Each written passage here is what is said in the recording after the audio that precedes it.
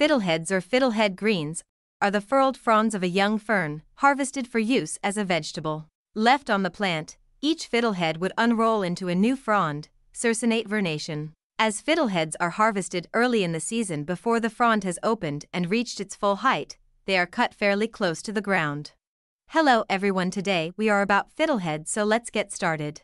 Fiddleheads from brackens contain a compound associated with bracken toxicity and thiaminase. Fiddleheads from ostrich fern contains thiaminase. The fiddlehead resembles the curled ornamentation, called a scroll, on the end of a stringed instrument, such as a fiddle. It is also called a crosier, after the curved staff used by bishops, which has its origins in the shepherd's crook. The fiddleheads of certain ferns are eaten as a cooked leaf vegetable. Available seasonally, fiddleheads are both foraged and commercially harvested in spring. When picking fiddleheads, it is recommended to take only 1/3 the tops per plant/cluster for sustainable harvest. Each plant produces several tops that turn into fronds. Repeated overpicking will eventually kill the plant. Maintaining sustainable harvesting methods is important in the propagation of any non-farmed food species.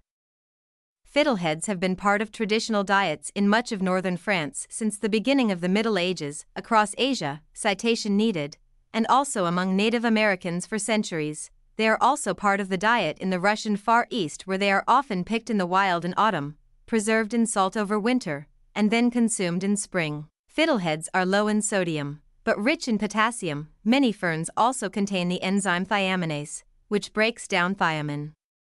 This can lead to beriberi if consumed in extreme excess. Further, there is some evidence that certain varieties of fiddleheads, e.g. bracken, Pteridium genus, are toxic. It is recommended to fully cook fiddleheads to destroy the shikimic acid. Ostrich fern, Matuchia strathiopteris, is not thought to cause cancer, although there is evidence.